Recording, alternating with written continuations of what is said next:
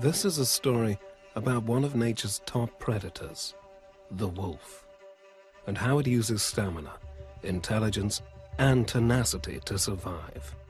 The wolf.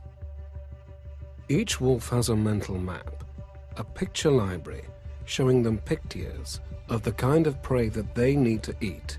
Bighorn sheep are weird fuckers, but tasty. Moose are solitary, but stink to high heaven. A risky target. Today they are hunting for elk, and after hours of waiting, the alpha male makes his move. After spotting nothing obviously soppy, it's time to get closer to take a look. Look at this keen-eyed fucker. They make no attempt to hide as they approach. To be honest, they couldn't give a flying fuck. The wolves split up and assess the herd. Where are the weak ones? Where are the shit-brained ones?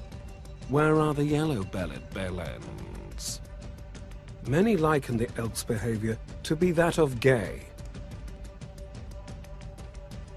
Camel. Hello. Suddenly, one of the young male wolves has seen a female and a calf on her own. He runs to check them out. She's a feisty tart, though. This mother has got attitude, buckets full of it. The wolf can go and fuck himself as far as she's concerned. Fuck off, she says, and away they go. The alpha female has picked out a nervous calf and could be dyslexic. It's got wandering brain. The elk are furious and therefore glow red. Their long legs allow them to run easily on the snow. For the wolf, though, it's a real shit sack, sapping their energy. And that's 1-0 to the elk. But hold on. This light young female wolf has given chase on higher ground, where the snow is not so deep. The others take this example on board and accelerate quickly to 40 miles per wolf hour. The wolves have to split this fucking herd up. Invisible to the elk, they actually run through the pack's territorial barrier. Suddenly, the alpha female spots something and locks onto a young calf. The elk looks young and fit, so what is it she can see that we can't? It is clear the elk is lame.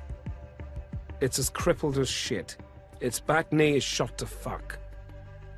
It's a kind of arthritis, but in an elk, not in a human being. It was probably caused when she was fighting a black elk in a black area.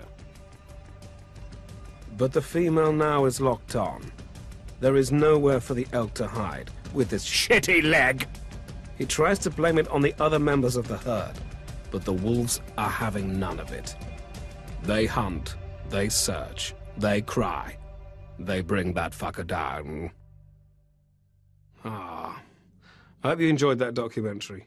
Since I made that, I've made another one about mice, which I hope you will get to see at some point as well.